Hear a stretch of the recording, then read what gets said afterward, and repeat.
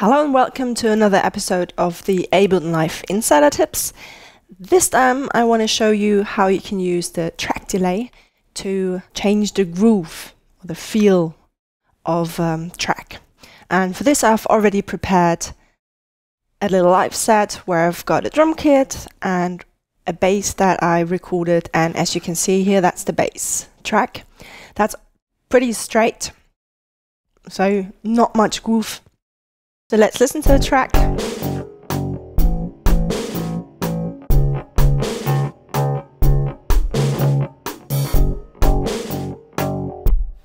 Okay, so now we can turn on the track delay here with the little D. And here we see all the track delays now. You can set them in milliseconds, and right now they're all set to 0. And so it's best to actually change the bass and not the drum kit, because the drum kit basically gives the tempo and the bass quite often can give the groove, although of course the drums can include a groove as well. So let's set it to maybe 30 milliseconds.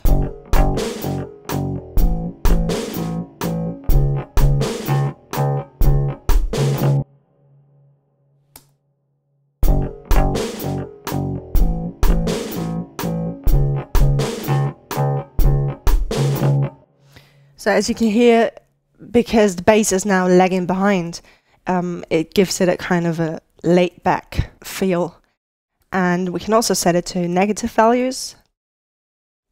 But in this case, the way it works is the bass track is going to be launched first, and then 30 milliseconds later, in this case, the other tracks are going to start playing as well.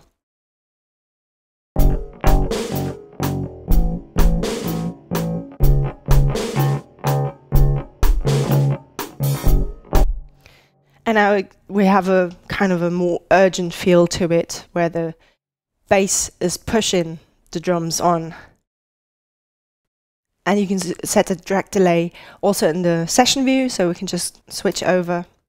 And then we have to turn it on independently as well. As you can see, the value is there because the tracks are connected. That's really it. I hope you find this helpful, and I'll see you next time. If you're new to Ableton Live or Push, then check out my online video courses. More information can be found on my website sonicbloom.net/courses.